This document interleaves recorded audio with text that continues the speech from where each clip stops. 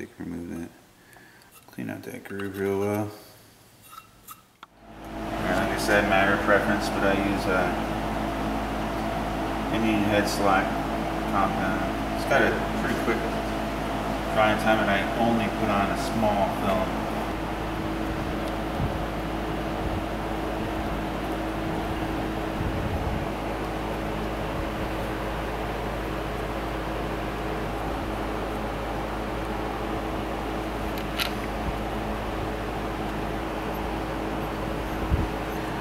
Use a little bit of grease to retain that in place for me.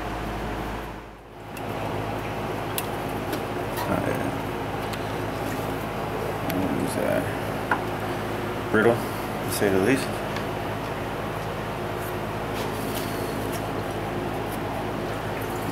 O-ring.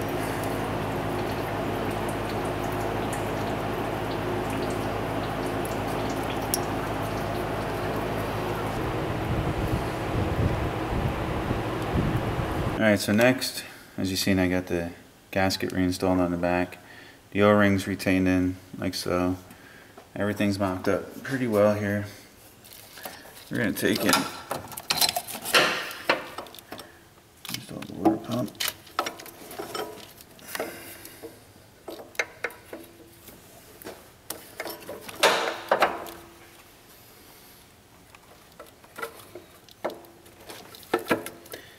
It's nice to lube up everything, makes it slide together that much easier. And your 3 longer bolts.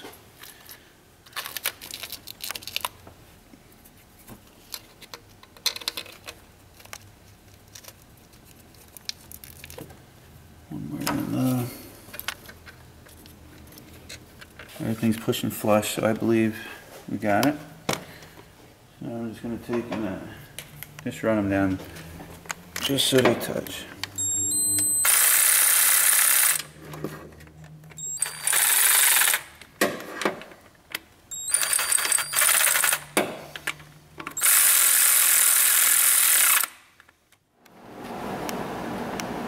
Okay, so our water pump to cylinder block is 78 inch-pounds. Water pump to cover 78 inch-pounds.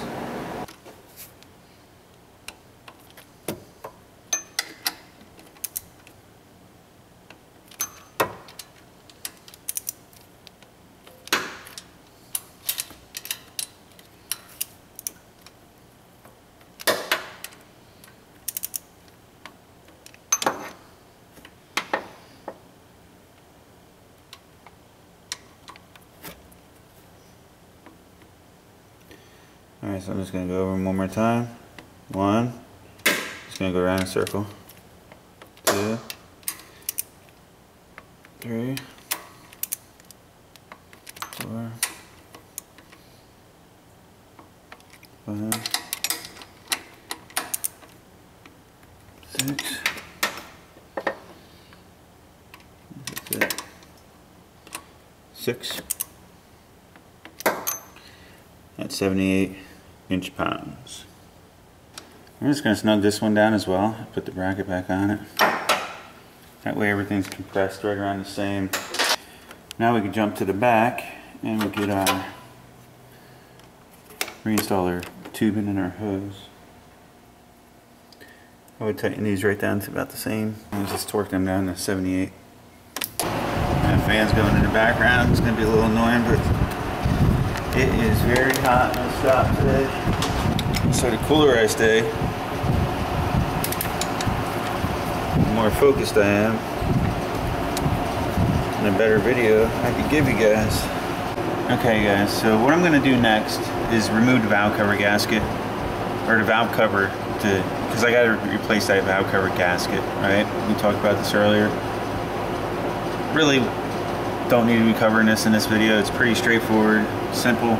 We're going to pull all the spark plug wires off. Then there's a center bolt on each one. Come up here. See that? It's like a nut looking thing. We're going to remove all 4 of them. And then the valve cover is going to come off. I know I said I wasn't going to cover this with you guys, but I gotta admit, it's pretty boring when you're not hanging out with me, so I'm going to start covering a lot more. But as you can see with this, it's just so brittle and dry. It's supposed to be a lot softer than that. So we're going to take and just clean this up a little bit. And then I'm going to show you how I'm going to replace that cam seal while we have the valve cover off. Where you would see a dual overhead cam normally would have 2 cam sprockets. They on this engine they chose to pretty much time them together with 2 gears on the inside under the cover. So it is a dual overhead cam with 1 sprocket. Alright, to do the cam seal, we're going to take the 1 cam journal off, 10mm.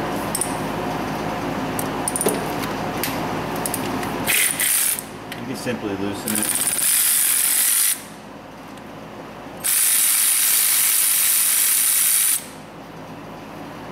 And in this position, you'll see all the journals we have. There's 1 more journal here.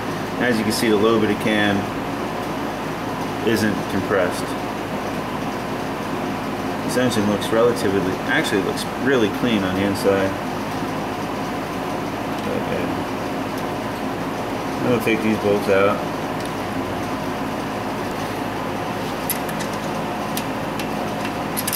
Once we get moving. There you go. 2 dowel pins in there. You want to keep this thing spotless. At that point you can slide the seal right off. The crank isn't showing any signs of leaking at this point, and I threw it out there as an option. However, we're going to do everything we can with the parts that were available today. We're going to get this thing done to the best of our ability, and that's what he wants to go with. So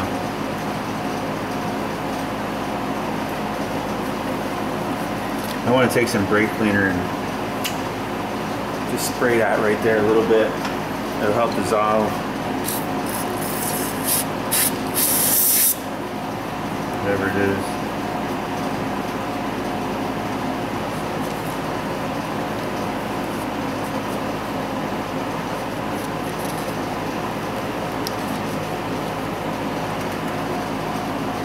Well, you guys know how I am.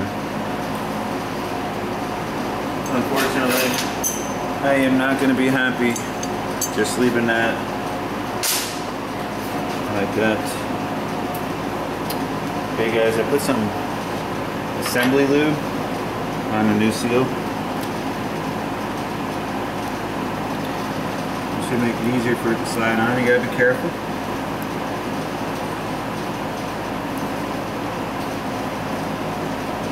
See how I spun that on there a little bit?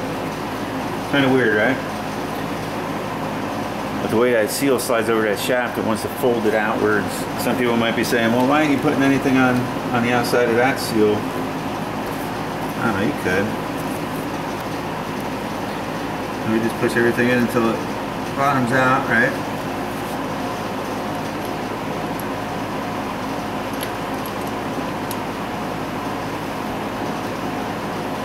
That's it, that's all the way, but that's all the way in right there.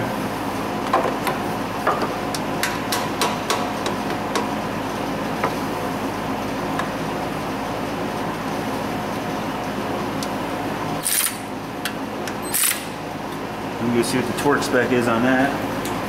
Alright, 14 inch-pounds, or 14 foot-pounds, 168 inch-pounds.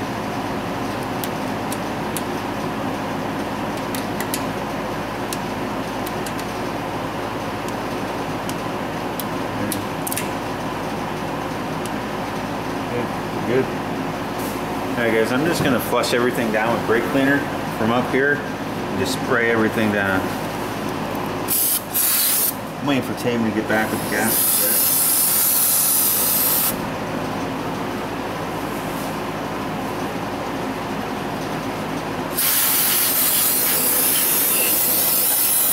I want to keep everything moving in the right direction. let that evaporate out. That's the final rinse. Just want to show you, that's what a gasket's supposed to feel like. Valve cover's all clean. Just putting everything back together, dry. One thing I do.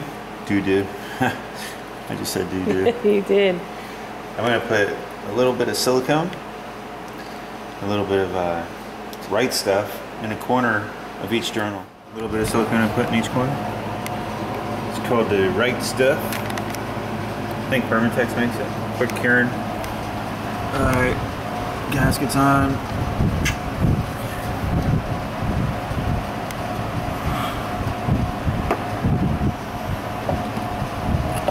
Make sure nothing gets knocked out of place. That would suck. Nothing. Alright. I'm gonna put these gaskets on one at a time. Unless you know a better way.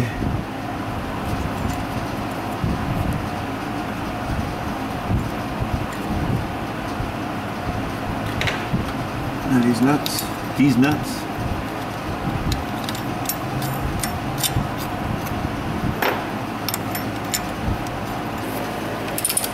Just gonna put the spark plug back in on here. That way that's out of the way. Also, before I start putting the timing components on, after I put the water pump and stuff on, everything is seated and set and ready to go. I gotta find a short piece of hose to fix this one breather. It was very brittle. I'll get to that off camera. Started filling it with antifreeze. As you can see, it's a little overfull at this point. I'm trying to get it to burp down for me. It's burping now slowly. I'm just topping it off with antifreeze. That way, while we're working, if we see any leaks, we know we're in trouble. Next, we're going to take and install this lower idler.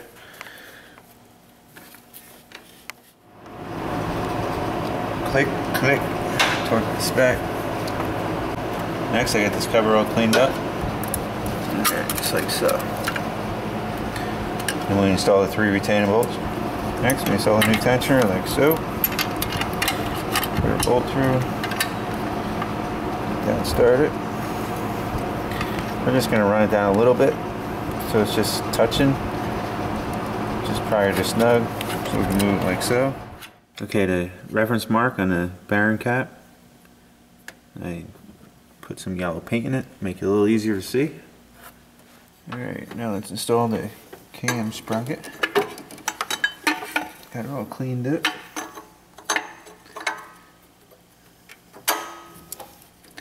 As you can see, we turned it a little bit when we were prepping the camshaft for a new seal. And I only want to rotate it in a clockwise rotation.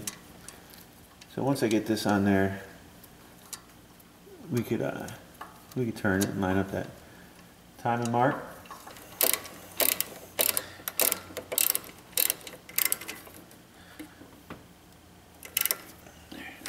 I'm just going to turn this around. We're getting close to our mark, so I'm not going to turn it any further at this point. I am going to tighten this down.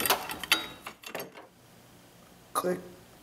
What I found is one of these pink wire crimp connectors, barrel connectors, whatever you want to call it.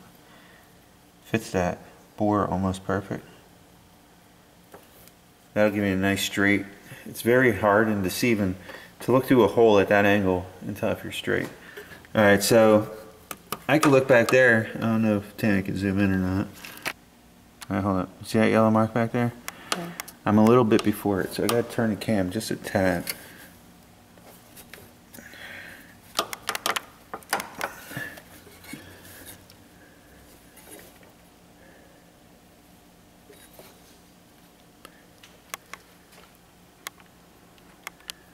To me, that feels perfect and looks perfect. I'm gonna get a mirror. Can you see the yellow mark in the mirror? Can you? Oh. As you see, we're dead center of the hole. Yeah. You see it good? Yeah. For this tensioner, I'm gonna put the spring on for a moment.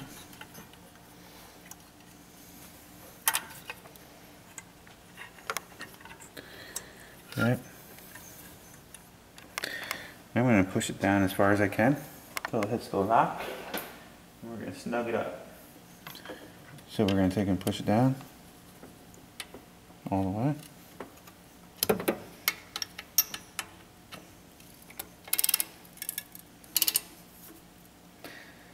Snug it in place.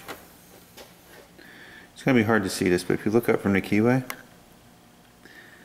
you see there's a little indent right there. That's your timing mark.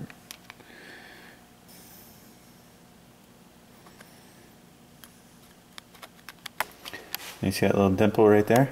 Can you see it? That little aluminum dimple? Yep. That one? That's the opposing mark. I want you guys to be able to see it. So as you can see, I gotta turn the crank. If you want to make life easier on you and actually do it by the book, you really should remove all the spark plugs.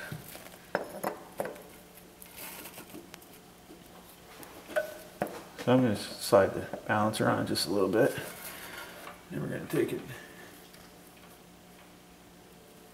put that right there. Got it?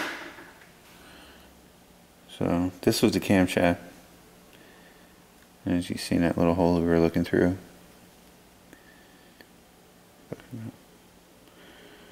Okay. And then the crankshaft. I just used the key as a reference to find it. But we put it right between.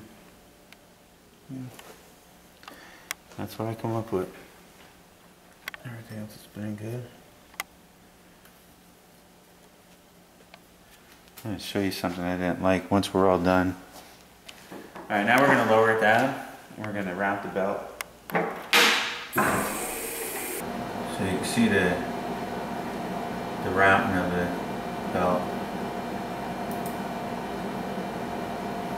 Okay, so now we got our new timing belt.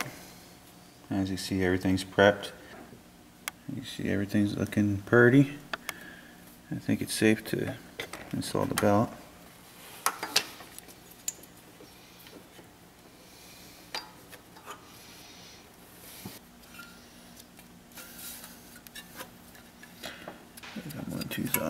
There you go.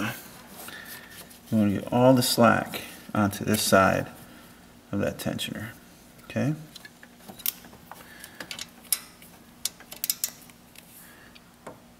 I'm going to loosen it slow so it pops up slowly.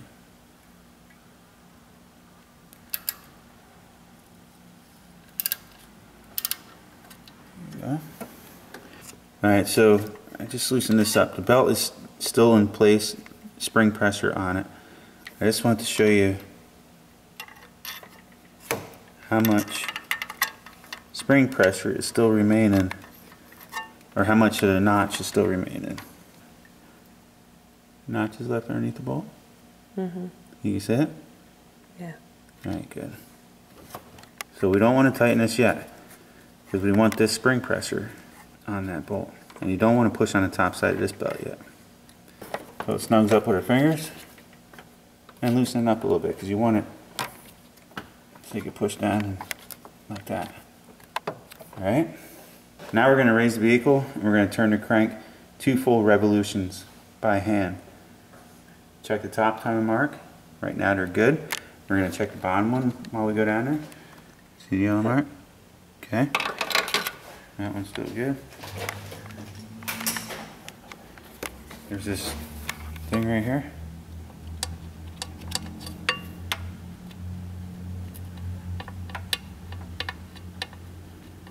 I know it's not going to be perfect, but it's a lot easier to see that than it is the other one.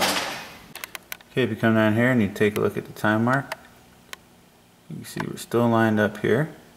If you were off a tooth either way, it'd be in the next cog. You know what I mean? Okay, so what this is going to do for us, it's going to take and pull all the slack off of the tight side of this side. It's going to pull all the slack out of the belt and put all the slack onto the tensioner side. And that spring is going to keep on pulling up, pulling the tension off of that belt. So clockwise, 2 rotations. For video, I added a spacer to that.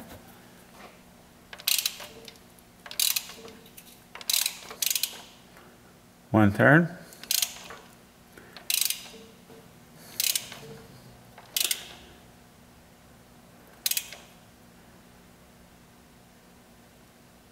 Bam. 2 turns. Let's check the timing mark. Okay, I could take you and give you the mirror. However, I gave you that quick reference mark. And we're right on the money. So we know that other mark is lined up as well. So now it wants us to take it to 45 degrees before top dead center, off the timing marks on the cover. We're going to see around where that is. There's another mark next to the mark that we lined up. And it wants us to turn it to that mark, but it's not showing it here. However, if we look at the timing cover, I have it here. You can see this is 15. They want us to go to 45. So it'll be like right around this area. Right there. Actually, see that? Okay, that'd be at the 45 degrees. Now with that, the spring pressure has the correct amount of tension on it.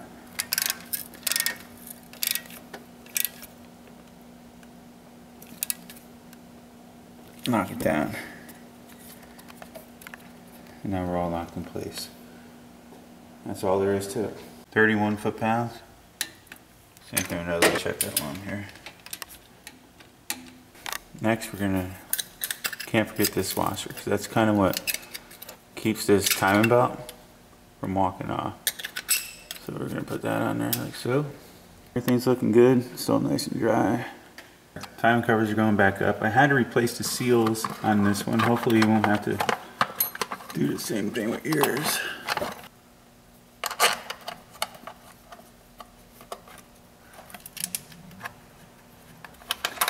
Just getting all the timing cover bolts in and situated. Good.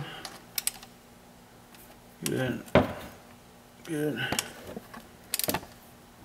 Good.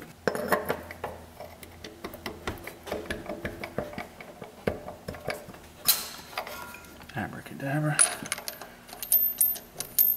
Waiting for my air compressor to build up. I just wanted to give you an idea of what to expect. The exhaust is shot on it, but it's not here for this. I'm going to give them a quote on fixing it.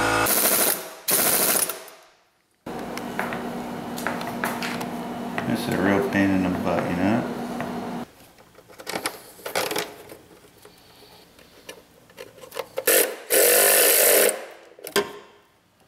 Alright, next we got to install that main bracket. Plastics just I got it started.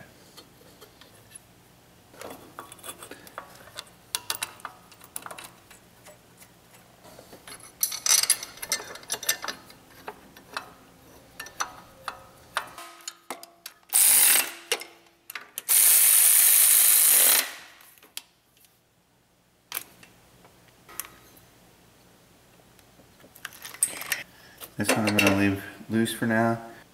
However, I can install the alternator.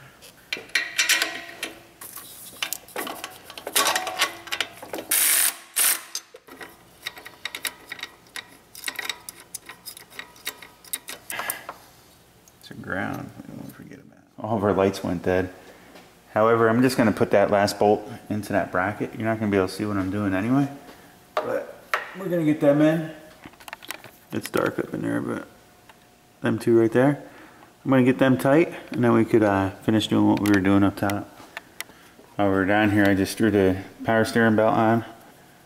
That's where I set that. And I don't want to go too much over tighten. Gotta have faith. Yeah, you gotta have faith.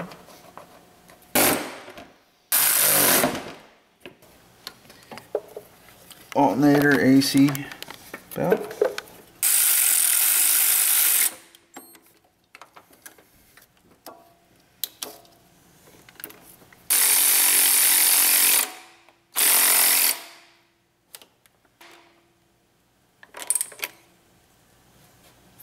It feels good to me. I think that's where I'll leave that.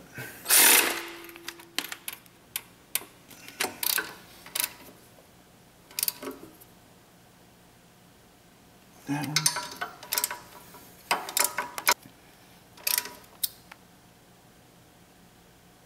Okay.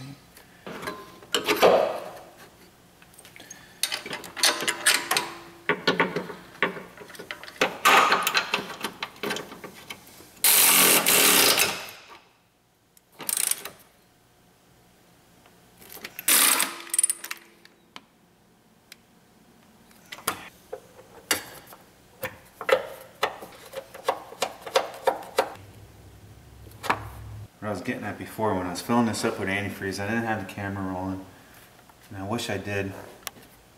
And as I was filling it, I was squeezing this hose. As I squeezed the hose, I felt like a marble or something in there. It felt odd. Like, what the heck's going on? And when I took the radiator cap off, I'm like, oh wow, this thing fell apart. And then I started thinking, I'm like, damn, I wonder what that is. So I sucked a little bit out, and we pulled the upper hose off. And if you come over here in the toolbox, this piece was in the upper hose, right? The spring somehow later on ended up right at the filler neck, like right where they wanted me to grab a hold of it. Like, for some reason, something had me grab that hose, feel this piece inside that hose, open up the hose and take it out because I wasn't sure what it was. And then I looked down in the filler neck shortly later. I know it wasn't there before.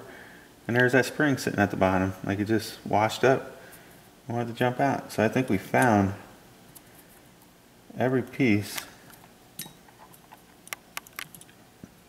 if I had to guess, of that radiator cap. What would have happened if I didn't find that? Would it end up in a water pump? Potentially lock it up, damage something? Would it just get caught in the radiator? Somehow, well, I know how, that piece just floated down, and while I was squeezing it, it must have came apart when we took the radiator cap off. Yeah. And then when I was squeezing it, sucked it down, and I pinched it, and it was right there. But I wonder if it would have went down and ended up in that freaking water pump. I don't know. There's a good chance. That was close. Way too close for comfort. Way too close for comfort. That's exactly what I was doing. And all of a sudden I went doop and felt that piece. I'll top this off while I'm here. I have that mixed 50-50 already.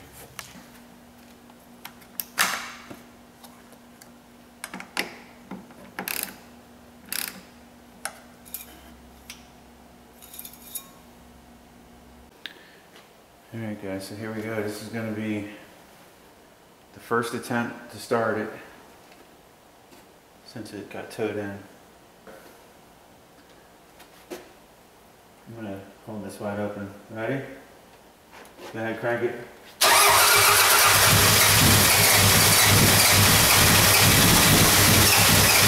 Hold up.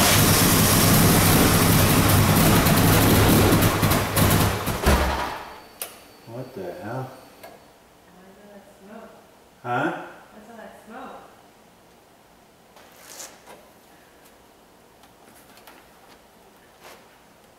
Ready? Try to start it.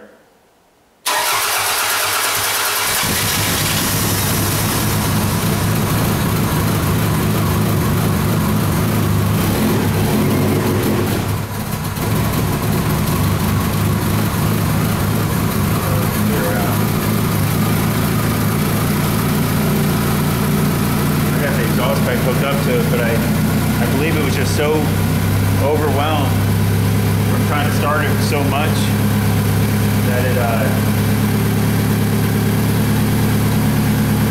had itself flooded all out.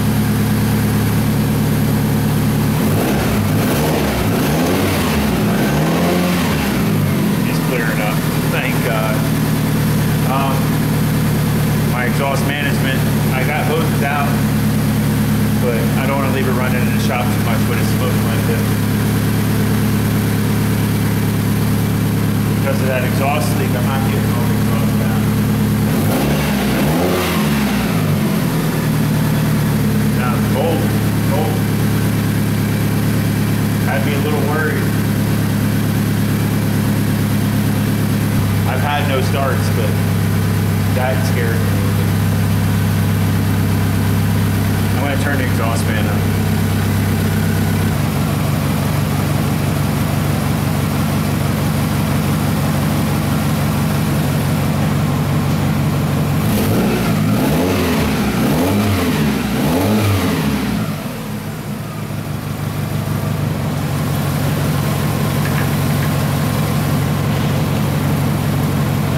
Take a little video with my phone for the customer. I just turned the big exhaust fan on in the back.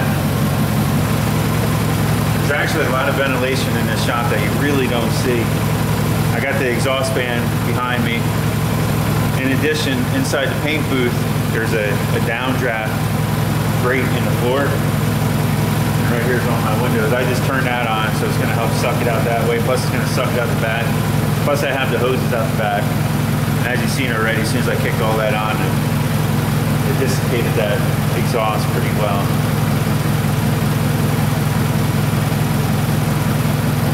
We're gonna let this run get up to operating temperature. I believe he probably sat on the side of the road trying to start it, waiting for the tow truck. It's gonna definitely end up throwing a code eventually for the downstream O2 sensor. It's gonna say inefficient cat, because that exhaust leak is right before, it's right after the cap, but before the oxygen sensor. So it's gonna mess with that reading, even if it does have a good cat on it, but I highly doubt it, because with that exhaust leak the way it is, it shouldn't be this quiet. And I can just tell it's starting to calm.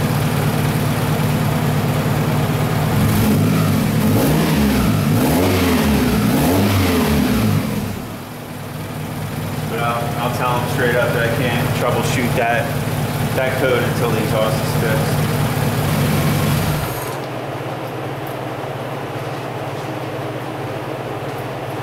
She's getting warm there, Phyllis.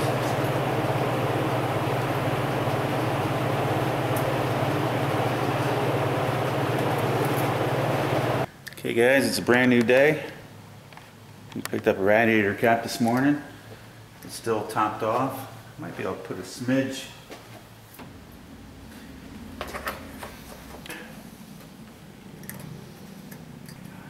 It's a special cap, you know what I mean?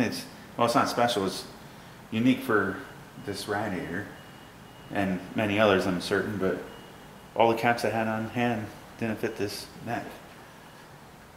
It's gonna be a cold start. First time this morning. See how it starts out? Alright, go ahead, serve it. Damn thing's so noisy though. Actually, hang on a second. Just for the viewers,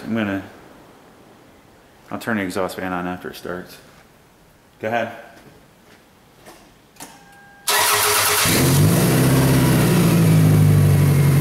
Of course, we know there's a major exhaust leak.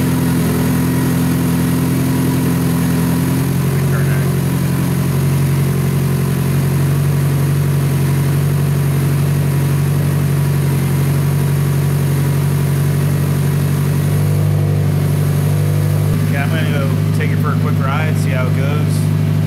You want to come along? Okay, let's go. You can see it's almost up to operating temperature.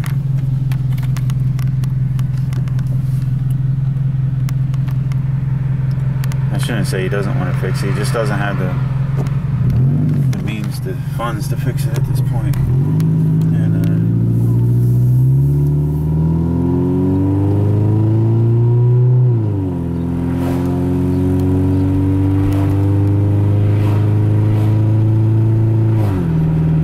hard to talk over that noisy exhaust, right? But at least you could hear it. Yeah. Runs good. Everything we did is good, I should say. Man, it probably goes right through that microphone like crazy. He's gonna end up getting himself a ticket that costs more than the repair. That's alright, bud. No worries. We have nice tomatoes and onions there. Put one in the tailpipe. Actually, would it do nothing? Should sit there. Probably start growing more tomatoes. Probably. I guess that's about it for today, or for this repair, I should say. We had to wait till the next morning for the radiator cap, unfortunately. Otherwise, it would have been done same day. There's a lot of controls that go around the heart of a system, like the engine, the transmission, the rear. But when it all comes down to it, makes and models may vary on what kind of controls and how many modules they may place throughout. But the base components are very similar, and they'll act the same and sound similar. Of course, if it's an internal combustion motor like this one is. It's got a cam, it's got a crank, valves. If those things aren't working in time, you're not going to have compression. So, with that being said, we've got a little popo action here. So with that being said, I hope you guys enjoyed. We'll get back to the shop. I can pull a Yui because I know the cop went that way. No, I'm not going to pull a Yui. I'm just going to go around the school. A lot of trails around here. I visit these ones. Not as often as I used to, but this was a nice biking trail right here. It's part of the Perkiomen Trail in Pennsylvania. It's kind of grown over now, but you can tell it used to be something once upon a time. Stuff like that always intrigues me. I'm not sure what it is, but I would like to get more on my...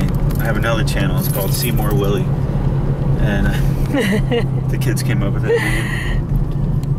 But on my off time, I like to go to places that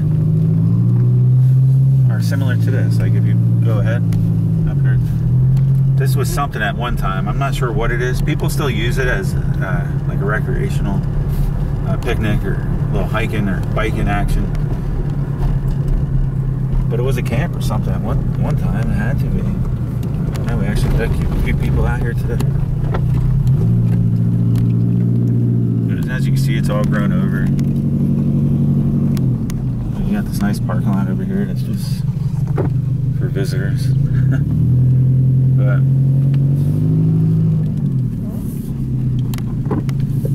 maybe I'll give a tour of this stuff one day on my other channel.